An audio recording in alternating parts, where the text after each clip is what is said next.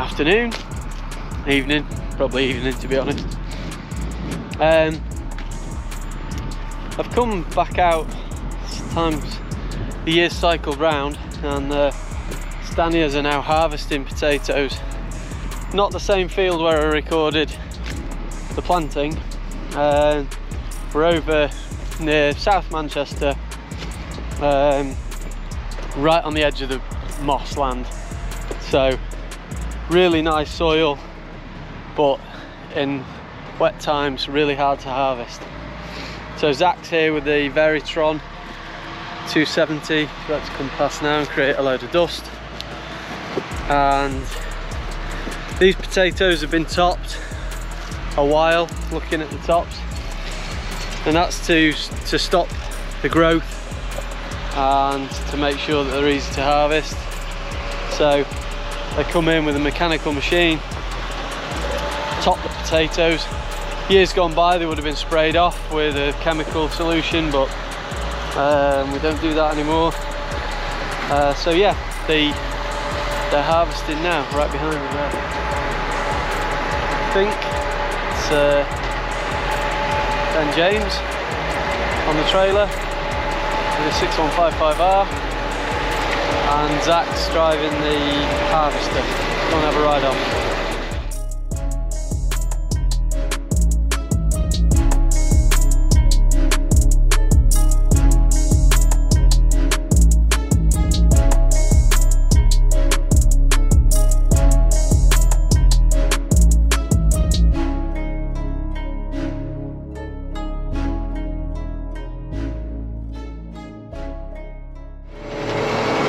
Pretty dusty conditions today, you can see there's dust everywhere. So I'm riding on the grading platform of the harvester. Legit place to stand. I'm not taking my life in my hands. It's these machines, you could have up to 4 people standing on board grading. But these are being washed as well, so they're going back to the yard and grading and then washed anyway, because that's a different system that works back in the farm. So yeah, I just picked a few rocks off and a few bits of stalk, but yeah, they can get dropped in and then just get put back on the field. Okay, so we've got everyone just waiting here. So the trailer's full. Ben's just pulled his tractor over out of the way. He's backed up towards the gateway, so when the empty trailer comes in he can just hook straight on. Zach's got a full bunker in the harvester, so he can't go anywhere, so just waiting for an empty trailer at this point. So just having a look over the harvester. This was at a different point, but this is the intake web.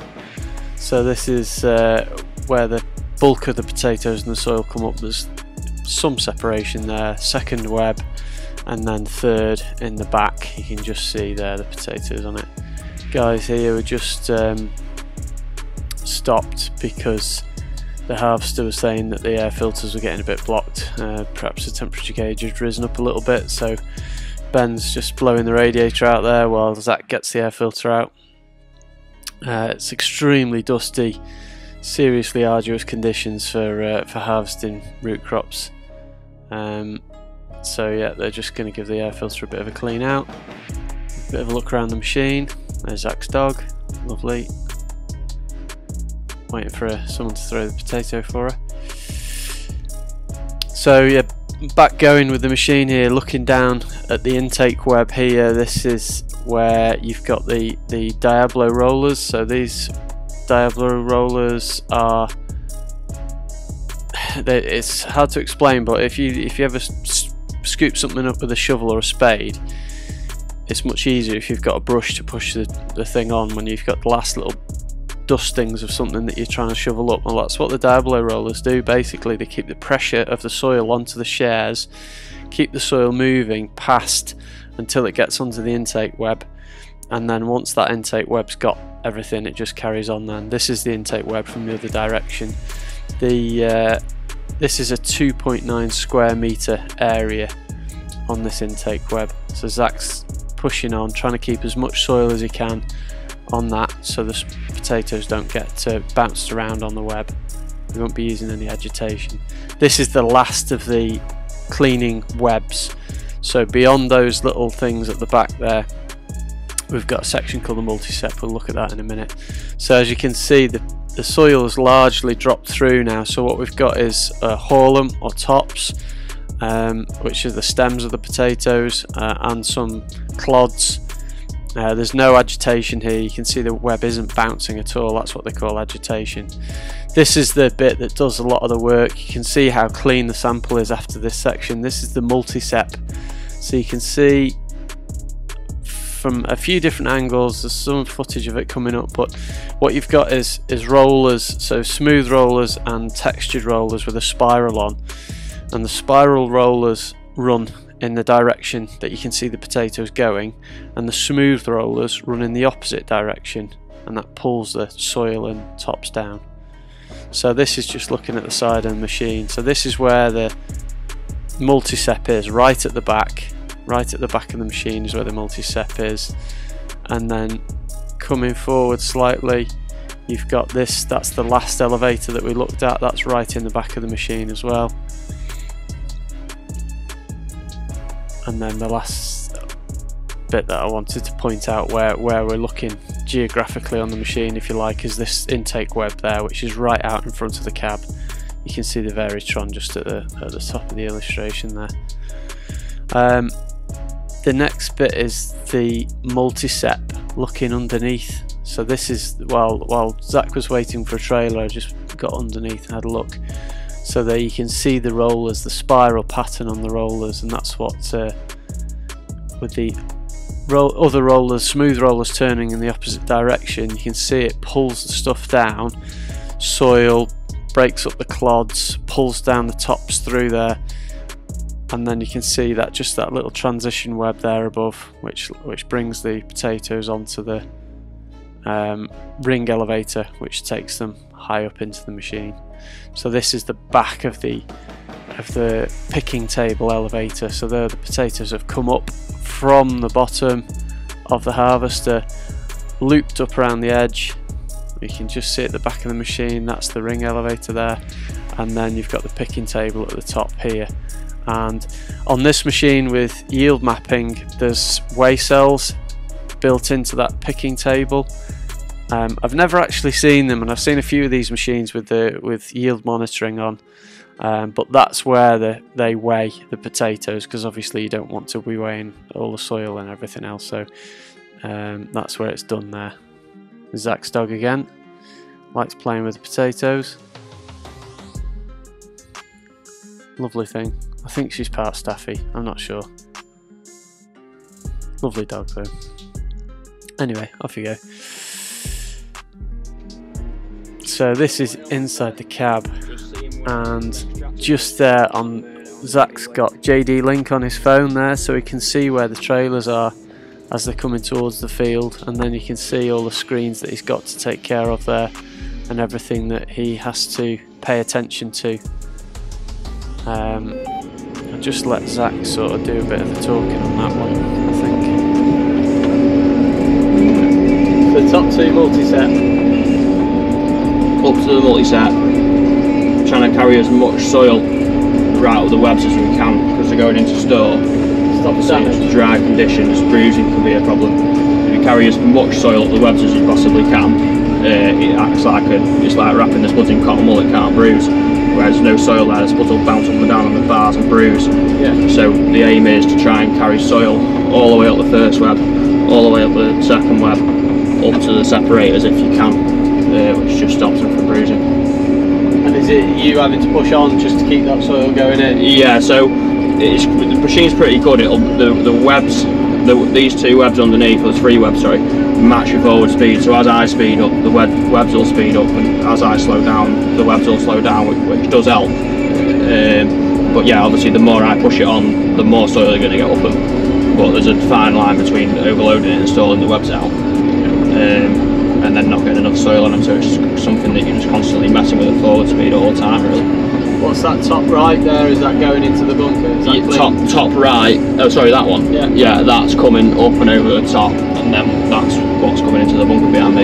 Yeah. This is only just like a few of the cameras. There's like 8 on all these. You can put them on auto and run them through a sequence. Just if you want to look at different things, but personally I just leave them stationary because I find it quite distracting when you're trying to watch other things that they're flicking around in the background.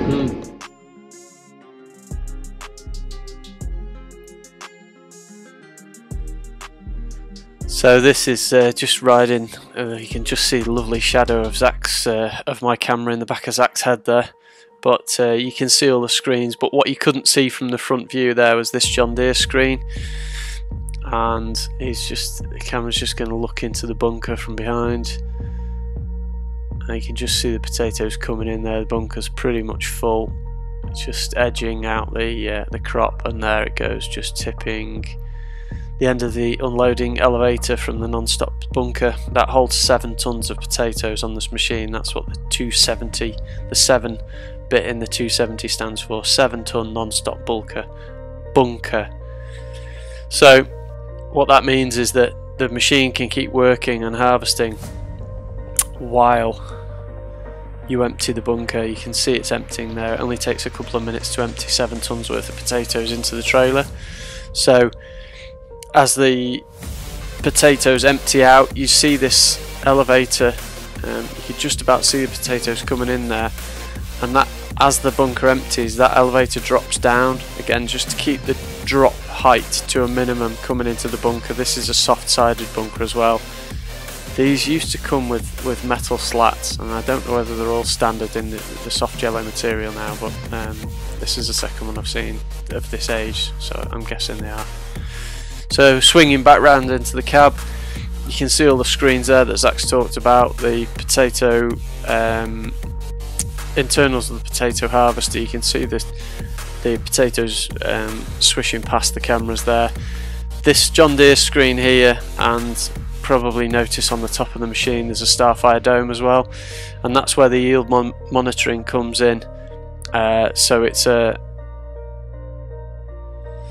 the picking table is connected through a separate interface from a company called Greentronics. So that's what talks to the harvester, to the weighing cells up on the picking table, and ultimately displays in conjunction with the mapping technology that John Deere provides through the Starfire dome, and that's how yield monitoring is achieved on this machine.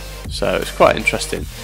Obviously it's not going to be a precise science, because you've still got some soil and some stones coming in to the sample, so that's going to throw it a little bit. But for a more accurate than a fag packet calculation, because it is quite accurate in when the sample is as clean as Zach is harvesting now, you're going to get a pretty good idea. So Zach said this field was yielding about 26 tons to the acre, which is a really good yield.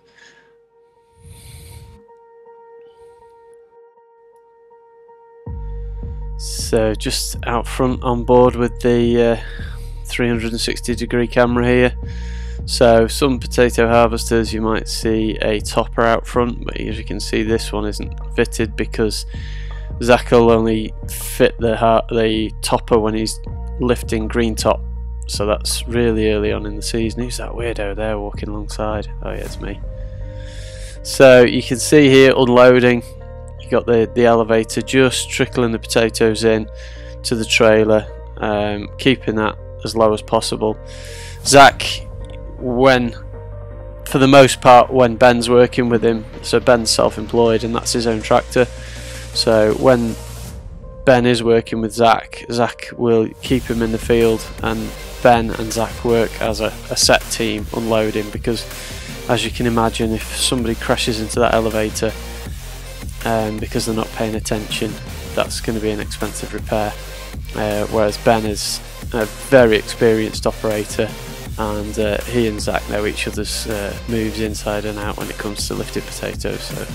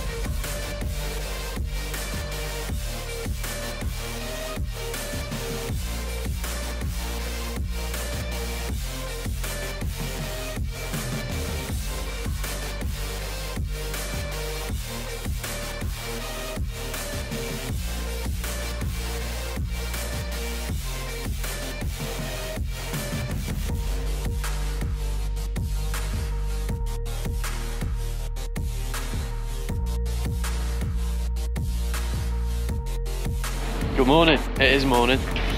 I suppose this is going to be the second half of the harvesting video. So we saw the Grimme Varitron 270 working in the fields over near Manchester. So now I've come to see the guys are putting the potatoes into store. So this store is not just a shed. This store is a state-of-the-art potato storage unit which will hold these potatoes. It is now September the 24th, 2022, and these potatoes will be in this store until next June or July. So in order for that to happen, the store has got to be climatically controlled, moisture controlled, you name it, it's under control. So we're going to have a look around that, see the grader, where they're grading the potatoes to going in, because obviously they want them clean, there's no damaged potatoes, no soil, no rots, nothing that shouldn't be going into the store. So there's a time lapse running up there of it going in, so it's quite a nice hypnotic thing to watch as the elevators fill in the stores.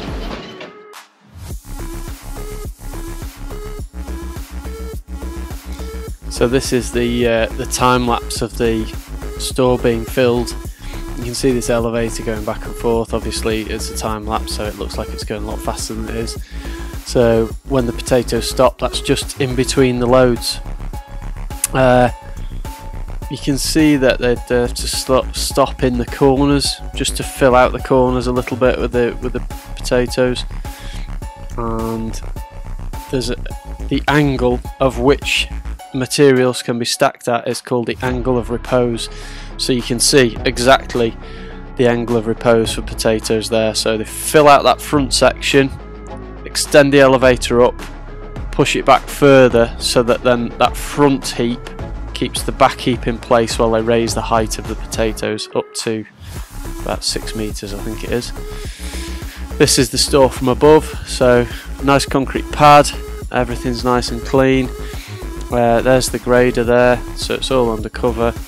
The trailer's back up. You can see the two ramps there in front of the grader hopper. The loaded trailer's back up and tip in there, and people pick the grade the potatoes. That's what it's called, the grader. So here they go off into the store.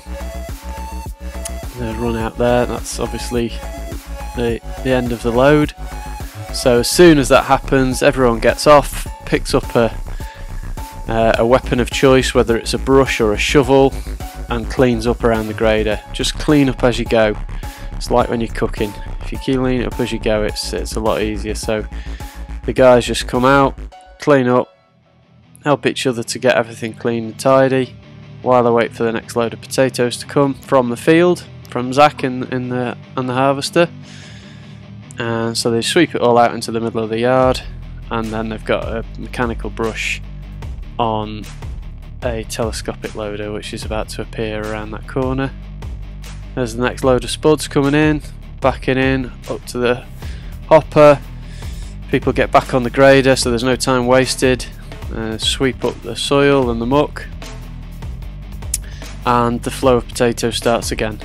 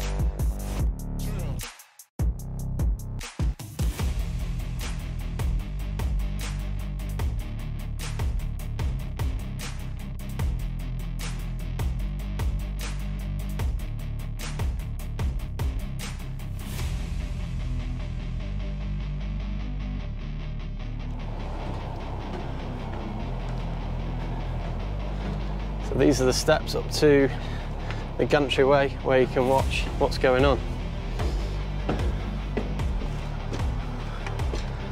We are in lovely rural Cheshire, so I'm just wandering down here. I've got a time lapse running there, so I'll obviously show that at some point. So I'm just going to go into this room here where the big fan is. So this is about 5 feet in diameter, this fan, and then behind it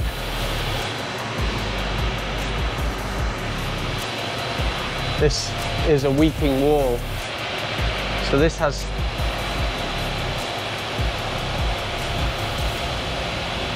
a bit like the Blair Witch Project, this lighting.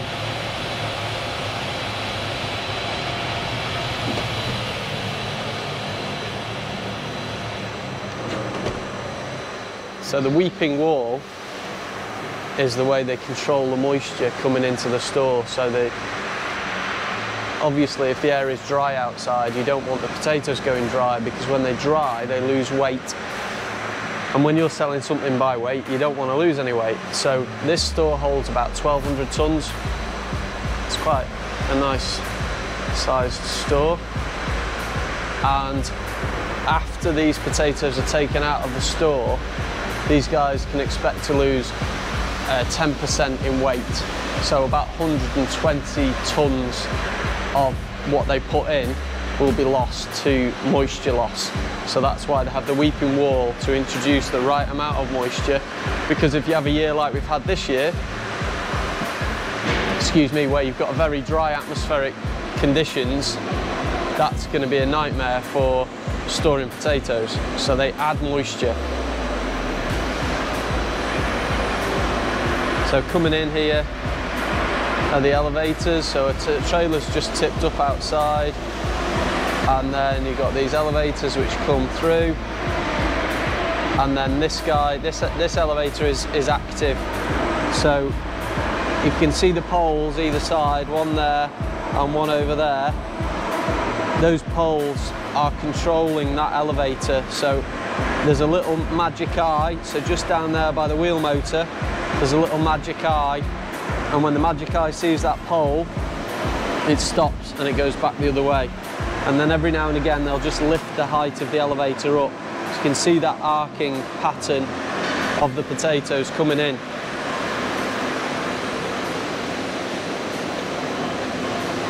Here. Here's a CO2 sensor. So as part of the whole shed system, there is lots of sensors and automation, and that's to keep the specific moisture in the shed and the temperature all consistent. So here, this is a big door which opens and mixes outside air with inside air to get the mixture of air quality and moisture correct. So that's one of the methods it uses. And then there's fans which you can see in the roof of the shed. You can see the fans there. There's one up there.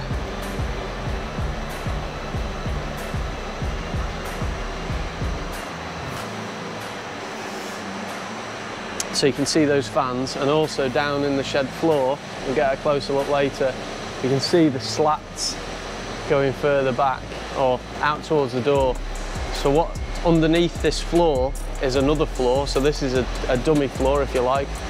And what happens is, down the other end there's a whole climate control package with a massive fan which blows air underneath this floor of the shed all the way up and underneath the crop. So that's blowing clean, dry air through the crop. So these potatoes have got to be dried in the store to a certain moisture level so that they don't rot and go off and get mouldy and everything else.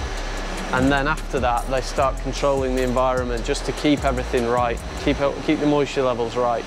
Okay, I don't know if you're going to be heard now or not, but there's the fan there. So in that room up above that I was just in, that's the bottom of the fan. So this area here is where that air control, this is the passage for that air to come in. You can see these doors, these little hatches. They are the the roots underneath the shed. So at the moment they're all blocked off, so the air is just being forced into these. So we look underneath, you can see the wood,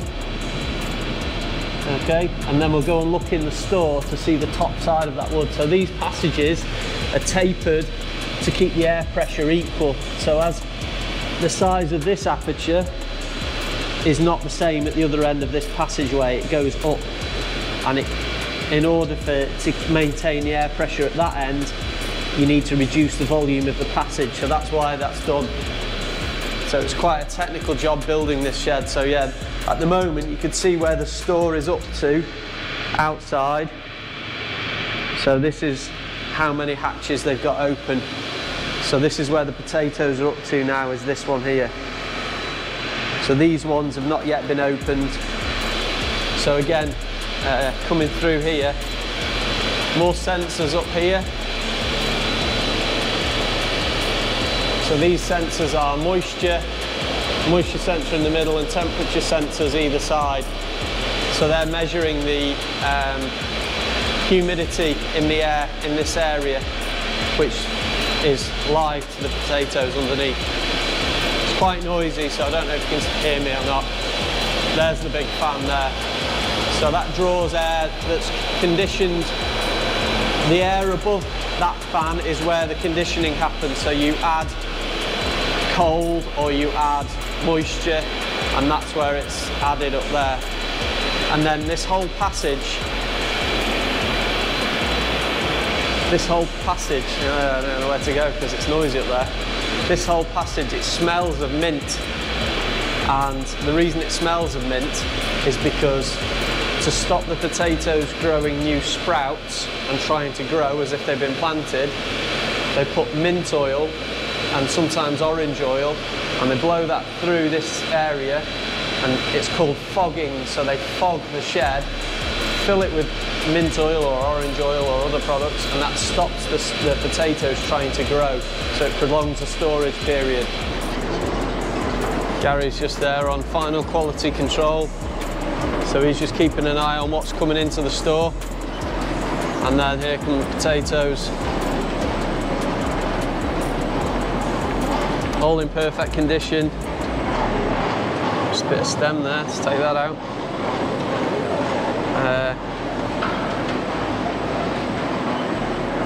There's a dodgy one, look. Better not send that one into the store, had we? Nearly knocked a bit of soil in then as well.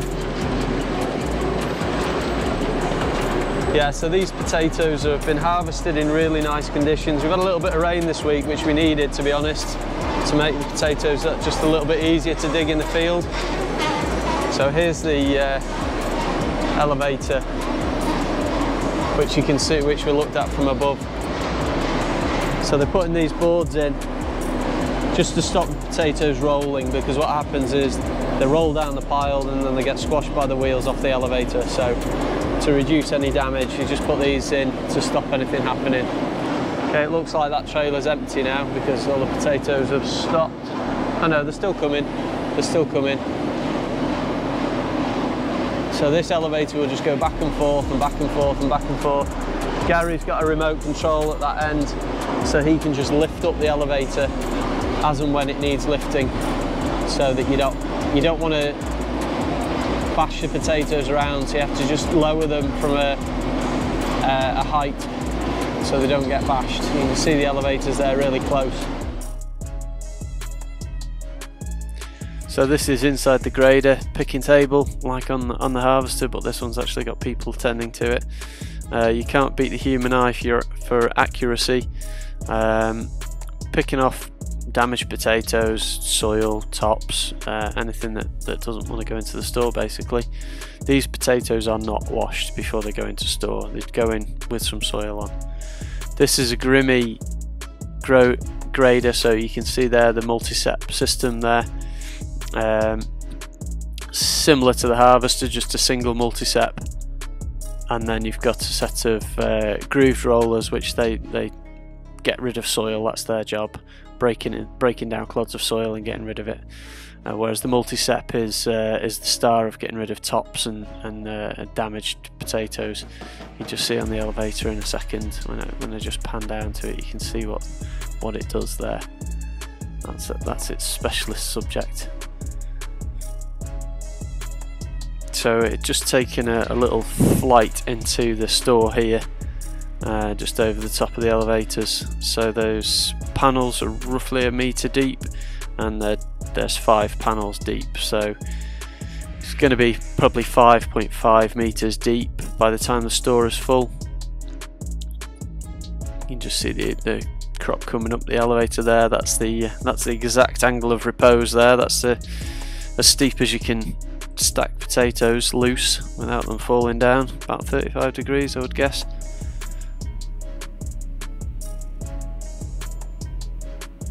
Okay, so I won't get too geeky about the machines, but we've got Ben there with his 6155R. So he's put that out to 80-inch centres, I think. He's got the bar axle, and you can see he's got his rear fender extensions there. He's running Starfire on that tractor, front linkage, front PTO, 42-inch rear row crops, and back with the harvester there. You can just see the potatoes coming into the bunker there. 7 tons non-stop. A bunker, that's easier to say than you think it is, or isn't, well, whichever. You can just see just to the left side there, if the drone does come back round, we've got the Starfire dome on top of the cab, which is what communicates the yield mapping information from the weigh cells on the picking table, and then obviously all the mapping that can be created through the John Deere system. So the harvester's quite a lump of a machine. I'd say Zach in these conditions was comfortably doing 1.5 acres an hour. The harvester's got a MTU engine, so Mercedes power unit, which is 354 horsepower, stage 5 engine, 6-cylinder unit. And then underneath you've got the one class track on this machine. So the 200 series Varitrons don't typically have twin tracks. I don't think you can get them with twin tracks, but they usually have one class TerraTrack unit underneath, which is this on this left side of the machine that we're looking at here. There goes Ben. His trailer is full, and off he goes. Take that to the gateway. Anyway, I won't witter on anymore. That's enough from me. Yeah, as usual, if you like what you see, give me a thumbs up, and some subscriptions would be nice. Any comments, questions, just leave them below. I'd be happy to answer them if I can. If I can't, I'll find out. I'll ask the questions from the people who know. And yeah, thank you very much. Hope you've enjoyed it.